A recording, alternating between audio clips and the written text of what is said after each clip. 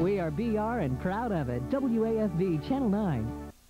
Good morning. Now look at local news. Iberville Parish is using borrowed military vans to deliver children to school this exam week. It's because nearly a fourth of parish school bus drivers are on strike. Baton Rouge Water Company tonight broke its all-time record for daily water usage. 82 million gallons pumped today as residents were watering lawns and gardens. State House of Representatives has approved its first tax bill of this session. It's a measure raising riverboat casino taxes by about 3%. Weather-wise, no rain in the forecast again. More news later. This news bulletin now from 9 News. We have heard of an explosion in Ascension Parish that rocked homes in Donaldsonville, Gonzales, French Settlement, a very percussive thing which rattled windows and opened doors.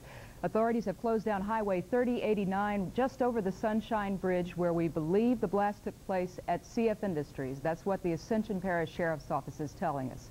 No reports of injuries at this point. It's all preliminary, but we do know that an explosion has occurred at CF Industries in Donaldsonville. Proceed with caution if you are in Ascension Parish and stay tuned to this station for more information. It'll come to you as soon as we get it.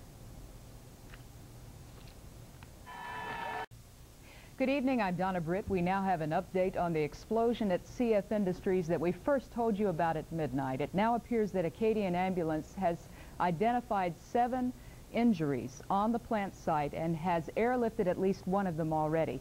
The plan is to move the injured people at CF Industries to Riverview Medical, stabilize them, find out who needs the help the worst because most of them are burned, and then move them on to Baton Rouge General. There have been no reports of injuries outside of the plant except perhaps some stinging eyes, burning eyes. It is advised right now if you are in Ascension Parish around Donaldsonville, in French Settlement, in those areas, and were able to hear the big blast at midnight, you might want to keep your windows closed. We'll keep you posted. I have no idea.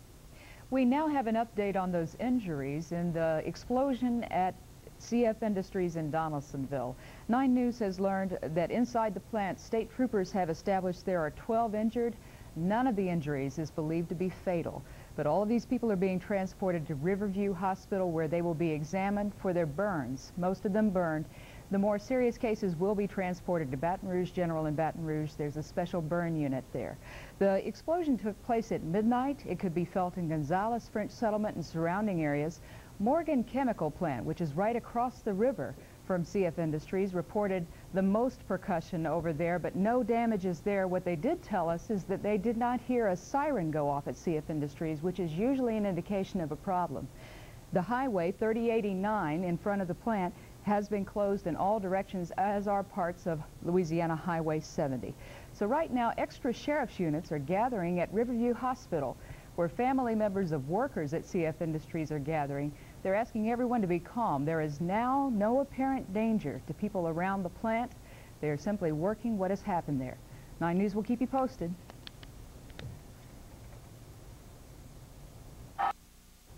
We have this update now from 9 News on the plant explosion in Donaldsonville. It appears that everyone is safe now. The site has been contained. There was no release of gas that we know of. State Sheriff's Department has confirmed it was a hydrogen explosion, and there lies the damage. As many as 12 people have been injured. Some say as many as 7. We know that 2 people right now have been transported to Baton Rouge General in critical condition. These burns are serious. Hydrogen explosion at CF Industries in Donaldsonville on Highway 3089. The highway right now is closed. We would like to tell everyone that state police are investigating inside. They do not see evidence of a fire burning, no evidence of a huge chemical release, and so neighbors around the plant have been very concerned about whether they can open their windows, and we're now signaling that the time is now safe. We will be updating you as we get more information, but we'll try not to interrupt your programming. Watch across the bottom of the screen. 9 News will make sure you know what's going on. Remain seated, please. Come to order. Court is now in session. When I was little, I wanted to be a police officer, and my dad kind of ordered me not to be one. Said it was too dangerous. Enrique Camarena always dreamed of following in his father's footsteps. Good afternoon, Your Honor. Enrique Camarena on behalf of the people. He's now the Deputy District Attorney in San Diego County. This is about as close as I can get to being a police officer. His father, Enrique Sr., was a special agent with the Drug Enforcement Administration in Guadalajara. I was aware that he was an undercover agent. I think at that time I didn't realize how dangerous it was. But his father did, and risked his life infiltrating the inner core of Mexico's drug cartels. He was the sheep just hanging out among the wolves, and obviously he got a little too close to their liking. On February 7th, 1985, Camarena was abducted outside the U.S. consulate. I remember my mom being a little nervous because he didn't come home, and that had never happened. Authorities conducted a car-by-car search along the Mexican border. 1 month later, Camarena's body was found. He had been brutally beaten and tortured. At age 11, Enrique was shouldered with a heavy responsibility.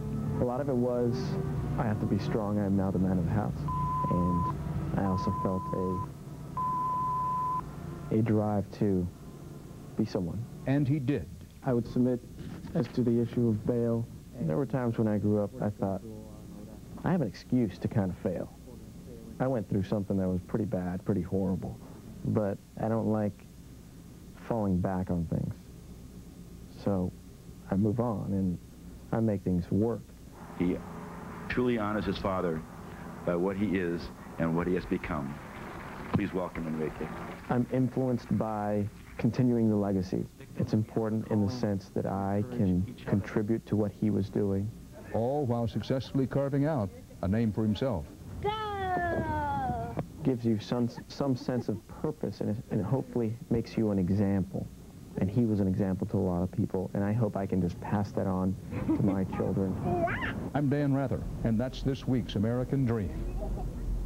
Here's your up-to-the-minute forecast. Showers and thunderstorms will be scattered across the Rockies and western high plains. Showers and thunderstorms are likely from Oklahoma through the Tennessee Valley.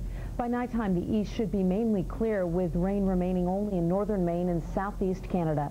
High temperatures today, mainly 70s in the north, with some 60s in the northwest and Great Lakes, 80s to 100s in the desert.